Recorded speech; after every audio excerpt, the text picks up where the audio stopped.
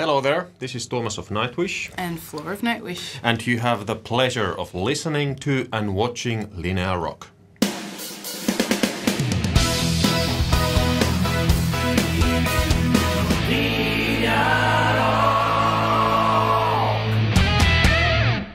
Hi Flor, hi Thomas of Nightwish. Welcome back to Linea Rock. Thank you. Good to have you back. So a new album is about to come out on the 27th of March. There's a lot of expectations and curiosity around it because the new singer, actually the fans already know about Flor because of the live album and the previous tour. So any anticipations, anything you can tell us about the new record, the expectation will be fulfilled? Well, one thing that comes immediately to my mind is that the expectation seems to be astronomically high.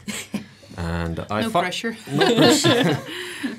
But actually I find that really intriguing and even flattering because the buzz is so huge already, and I see people analyzing all the songs in the internet from the little snippets that they have heard from the journalists who have heard the album, and just trying to make an image of what the album is all about and coming up with theories of what the lyrics are all about and all that. So it's really huge, and I thought I had high expectations from this album.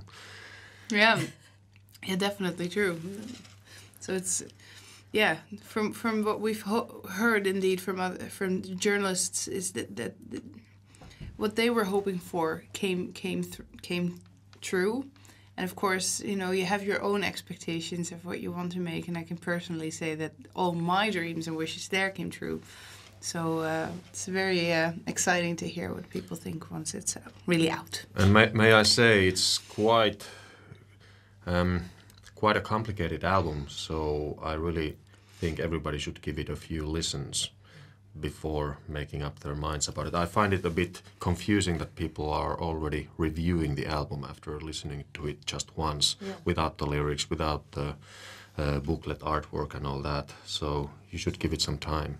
Okay, we can consider it maybe a concept album in a sense, if you need, you know, to have the complete scene of it before. Well, maybe in a very vague meaning of the word, it is a concept album because it's very pro-life. It has an uplifting atmosphere going throughout the whole album. Yeah. But not all the songs are about science and biology and evolution. Okay.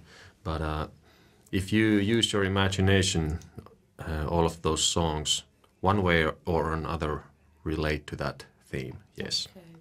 So let's say the title, which is Endless Forms Most Beautiful.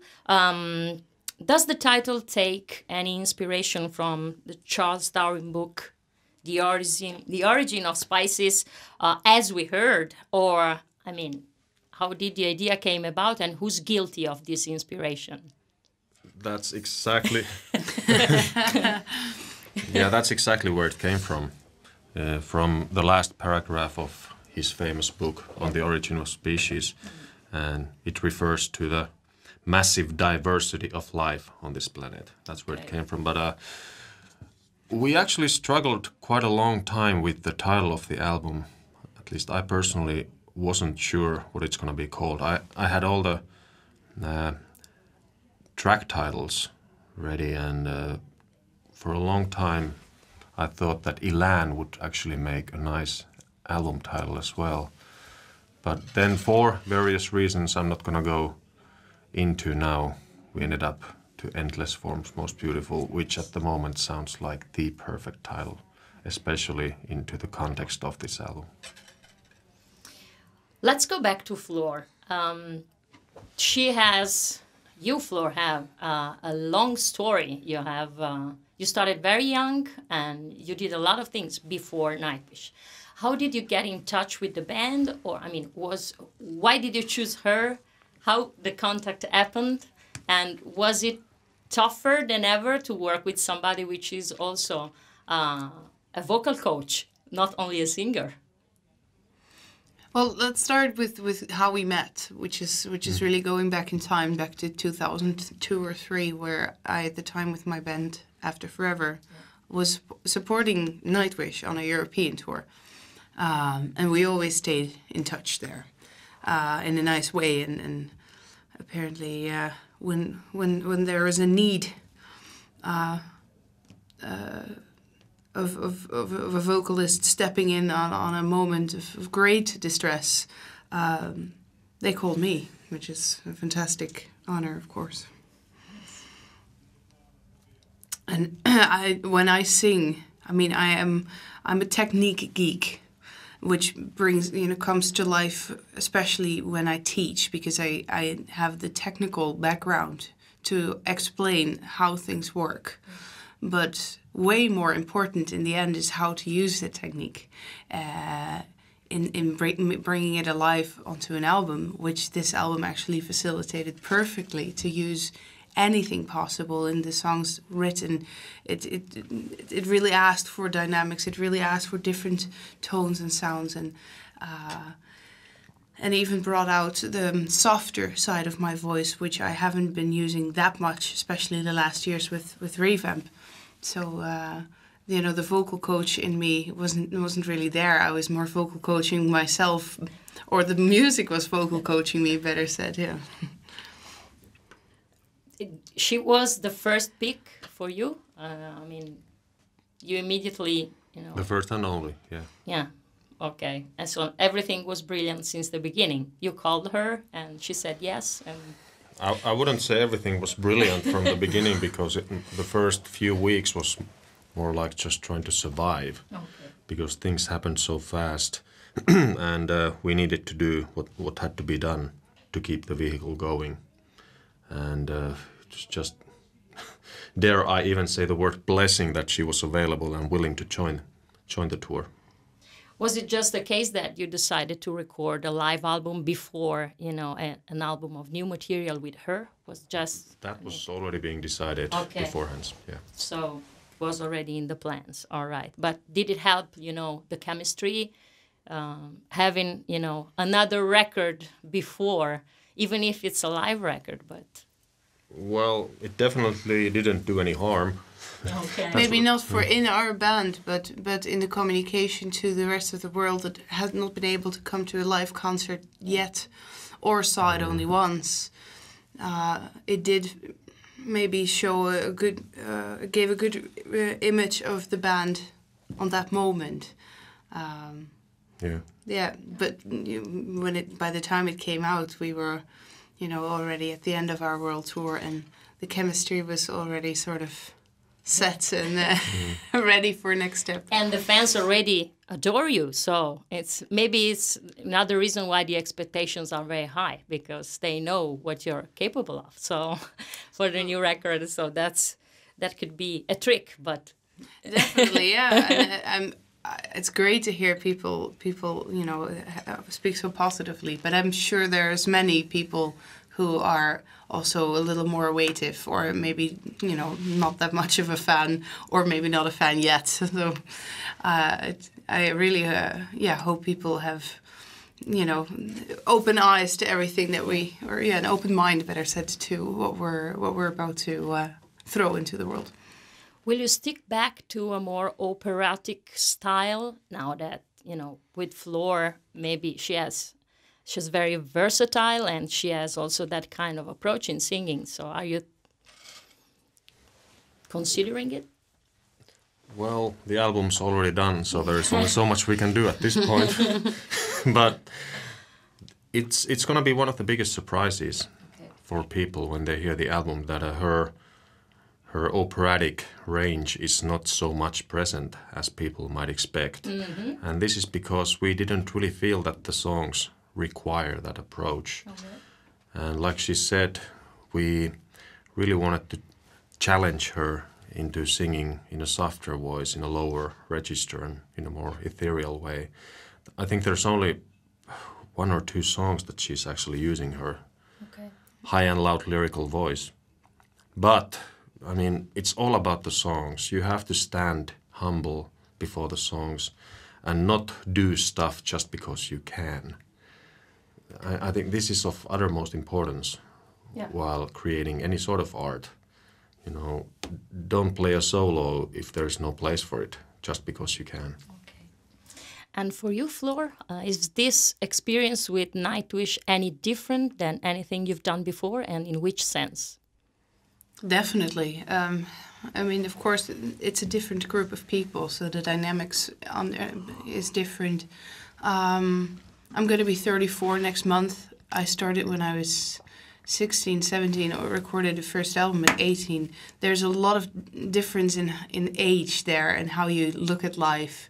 And that doesn't only go for me, that goes for everybody. We've all matured a little more, and we're all in a different place than I was with previous recordings in different settings. So those already make almost obvious, of course, you know, differences. But then again, everything I've experienced before, just like for the rest of the guys, of course, you bring into this situation, and that only helped me to be where I am today. And also within the group now, we took a long time to rehearse.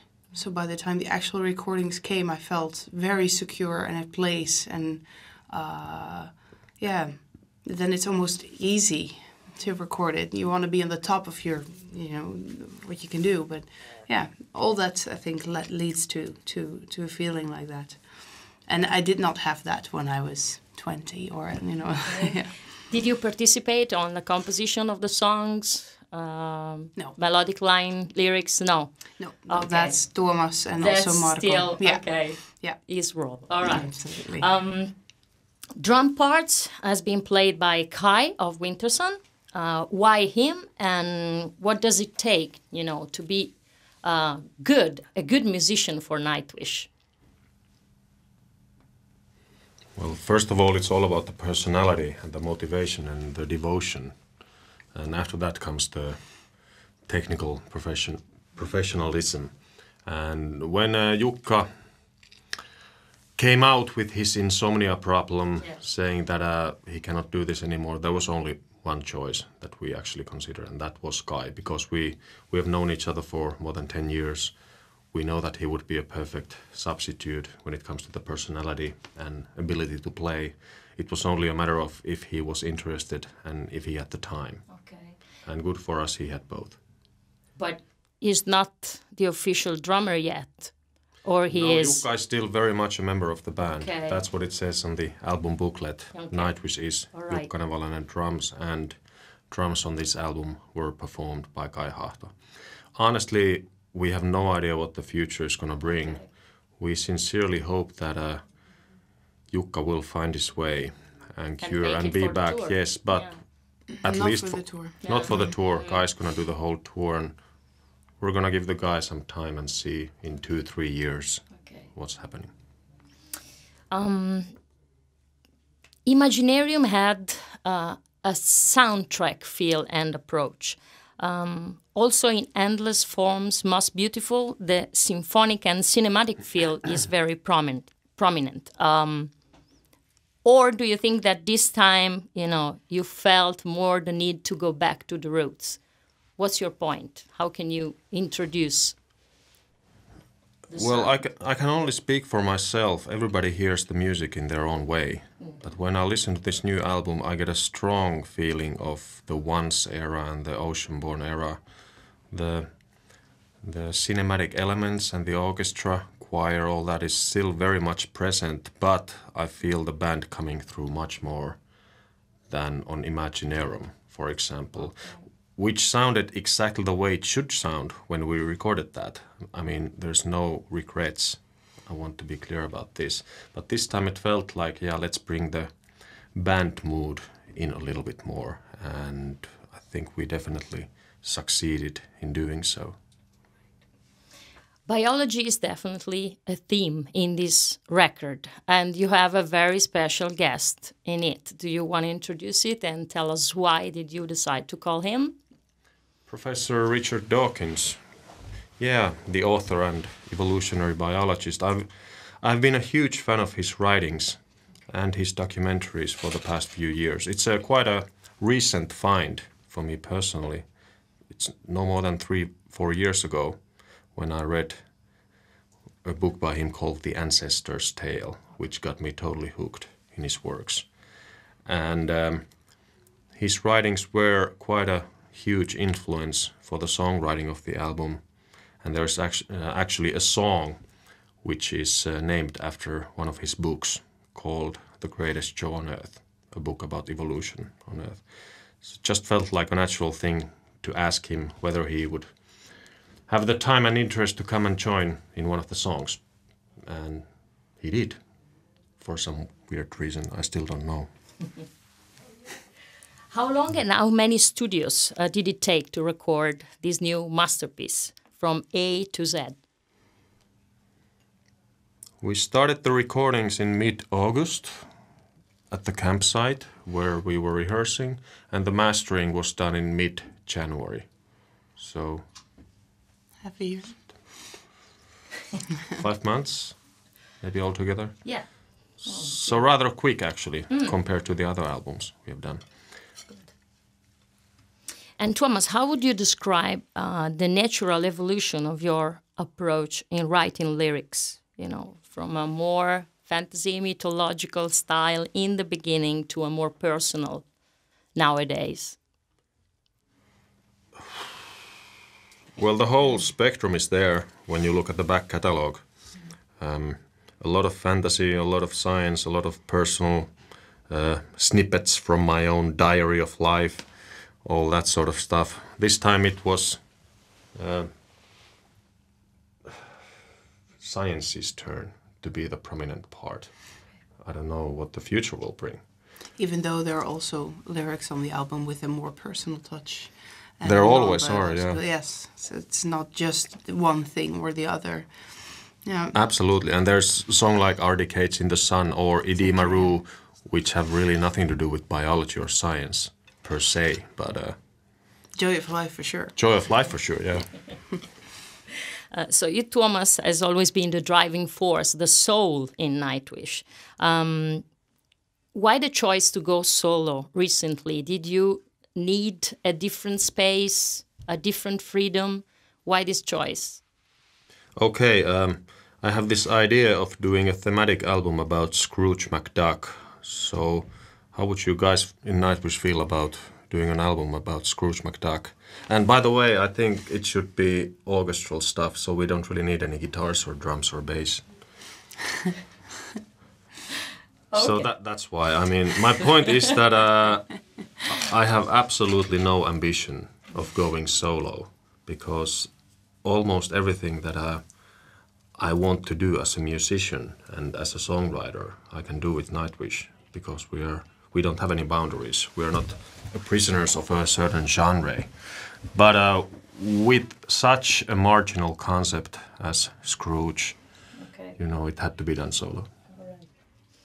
Elan is the first single, which will be out on February 13th, with the bonus track Sagan, is that correct? Okay. Which is not included on the record. So why Elan is the perfect presentation for the new album, and otherwise why Sagan could not fit the concept at all? Well, let me start by saying that Sagan is not on the album because it conceptually didn't fit. Okay. But you have to make a choice. And I guess... It would fit perfectly conceptually, yeah, actually. Definitely, since it's about Carl Sagan, which in line of Dawkins and Higgins and Charles Darwin make a perfect fit, and was an inspiration for Thomas as well. And even ended up as a name of the song. But yeah, it didn't make it to the album, not because it wasn't good enough, but you have to choose. And so that song became the extra song. And there is not one song on the album that could represent the whole album.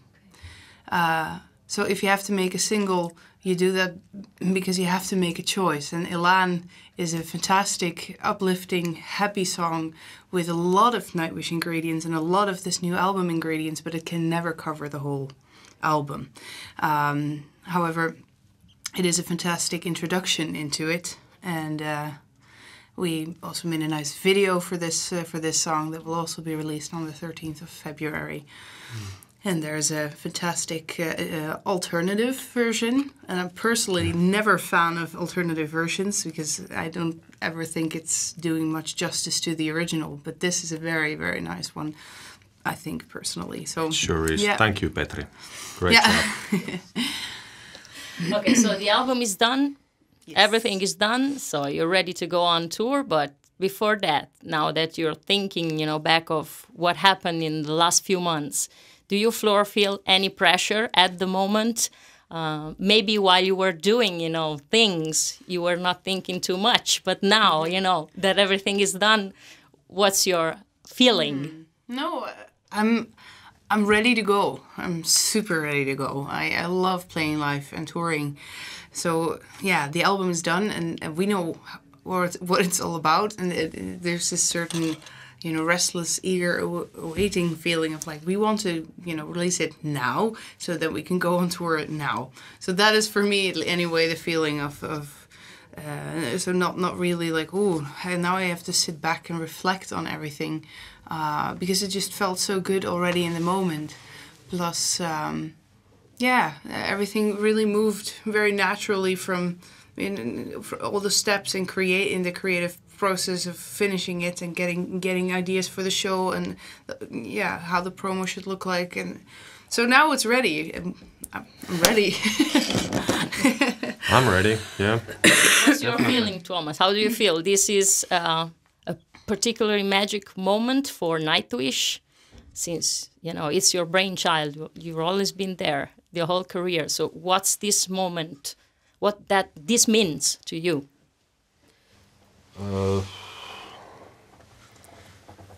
It's just a happy feeling to let the kid out to the world finally. I always think the journey in itself can be more rewarding than the destination, and making this album was so much fun, starting from the summer camp. Even the songwriting process before that just was a lot of fun. But really looking forward to the tour as well. And the tour, so you're planning it at the moment? The tour is on the plans, and do you have any new ideas, any anticipation that you can give to us? The big boys are selling the shows as we speak, and we're just concentrating on rehearsing the songs and doing the best show possible. Okay, so there will be a lot of surprises, that's for sure. I think so, actually. There might be a few, yeah. And concerning the set list, are you planning to include songs from, all the albums, or are you going to concentrate on the new one? What you're going to do? I would assume that a big emphasis will be on the new album, but definitely take a song or two or three from each of the albums except for the first one. I don't think Angels Fall First will have any songs on the set list, at least for starters. Okay, very last question for you, Floor. Is there any songs from, Nightwish back catalog that you desperately want to sing during the tour, that you will do anything, to to be included in the set list? Well, actually, I would love every song, But I took a liking in the Poet and the Pendulum, because it's such a dramatic long story with so many things happen, and to bring that life, I think it would be very cool. So that would be something, and the first thing pops to mind. But then again, like I said, any song really. Okay, yeah, so my favorites are the long ones, definitely, as well. The Poet and the Pendulum, Ghost Love Score, The Greatest Show on Earth, Song of Myself. But just to play those 4 songs, and you already have a set list of an hour. Yeah, that's it. Yeah, it's not always possible, but oh well. Okay, so thanks, guys, for your time, and we're looking forward to have you back at Linea Rock and in Italy for sure for your next tour. Thanks so much. Grazie. Thank you very much.